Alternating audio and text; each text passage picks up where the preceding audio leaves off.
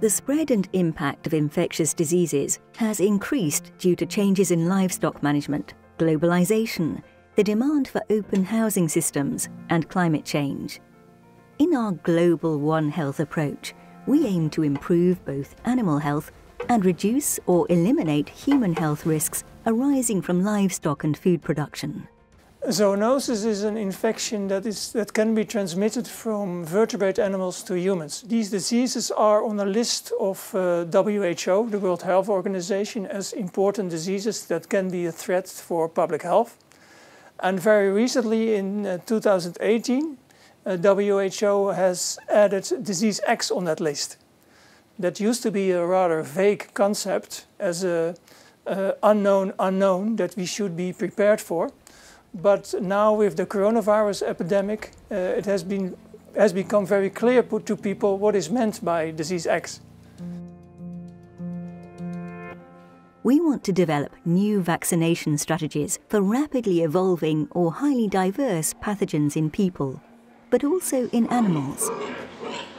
It is important to increase animal health because in that way you can also reduce the antibiotic use of other medicines and thereby preventing actually zoonoses or diseases that come from animals to humans.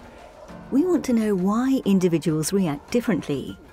With this knowledge, we can increase the health and the resilience of animals.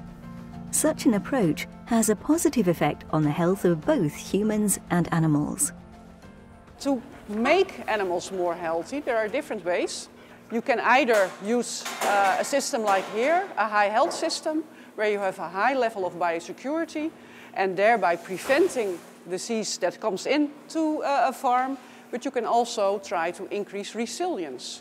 With resilience, you're actually thinking of what a pig or an animal needs. By using enrichment or other management strategies like feed, you can change the development of the immune system and thereby changing the disease susceptibility.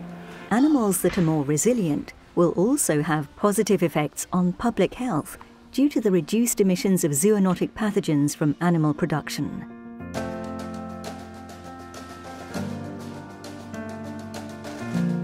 Nearly 70% of all recently discovered infectious diseases in humans originated in animals. Well, whenever a new disease emerges, like disease X, it's very important to detect such pathogen as soon as possible before it spreads into the population.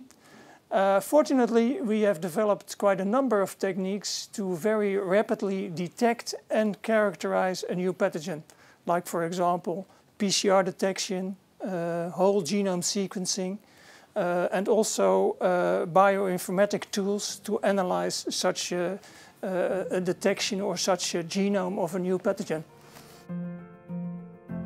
The goal is to strengthen the One Health approach and to contribute to the quality of life of humans and animals.